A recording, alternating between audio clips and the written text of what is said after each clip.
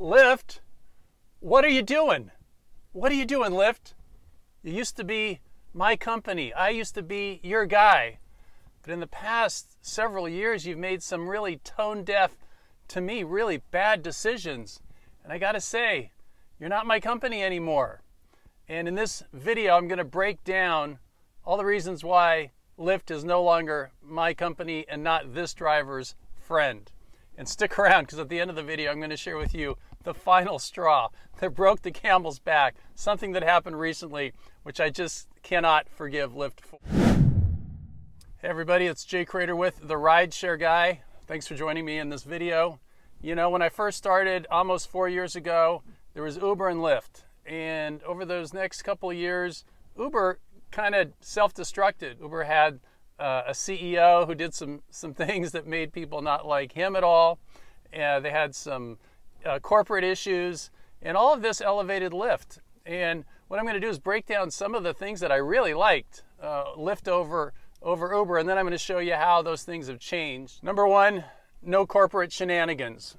So as I said, Uber had a Travis Kalanick who berated a driver. Some corporate stuff was going on. Lyft just kept their head down. No issues whatsoever. Number two, they kept prime time. So Uber has surge. Lyft used to have prime time, and Uber pretty quickly eliminated surge, and they went to what was called penny surge, where you could just get paid a little bit of like a dollar, a couple dollars if you're in a particular area, where it used to be this multiplier.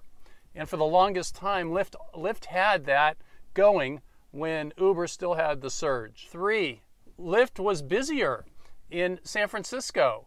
So this was happened a couple of years ago where I noticed I was getting pings faster with Lyft. So of course, Lyft was better to drive for because I could also go for the bonuses. Number four, this was a big one, 6 destination filters. So Uber went to 6, but then they quickly dropped down to 2, but not Lyft. Lyft stayed strong, and they offered 6 destination filters. Number 5, both Uber and Lyft had a $500 bonus for drivers. Uber's went away after about a year, and Lyft, again, this is why I loved Lyft, Lyft kept that $500 bonus. It was called the Power Driver Bonus. So that was a big win for me. Okay, so now let's look at what Lyft has done for me lately. And you're going to understand why I'm so crestfallen about Lyft. First of all, corporate shenanigans. Now, Lyft is a big supporter of the anti-AB5 campaign.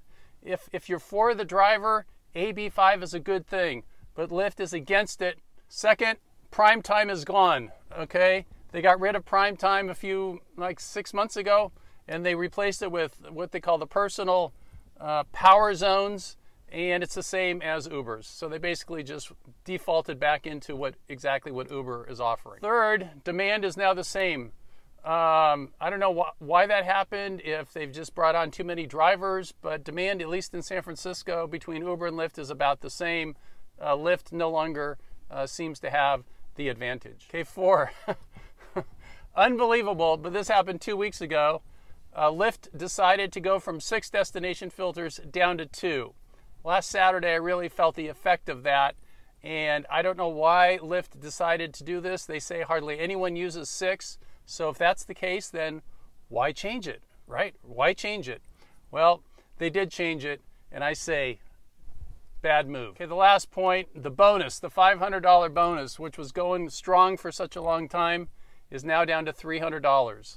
So Lyft did the same thing as Uber, and they've just reduced the bonus down, down, down.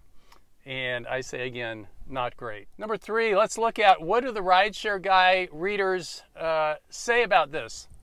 So we looked to see what, in the last survey, what percentage of drivers who drive for Lyft say they somewhat agree or strongly agree that they like driving for Lyft.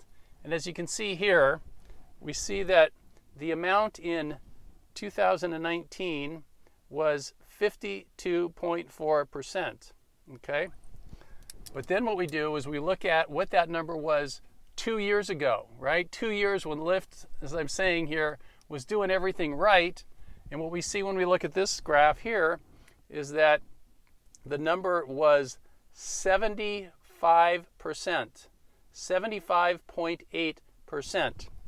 That means in 2 years, the satisfaction of drivers driving for Lyft went from 75 all the way down to 52.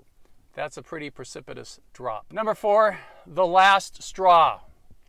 My good friend Joe with the Rideshare Guy recently did a video where his market was impacted by this new change in pay structure. Decided to pay drivers from the time they get the ping to the pickup and then pickup to the drop-off.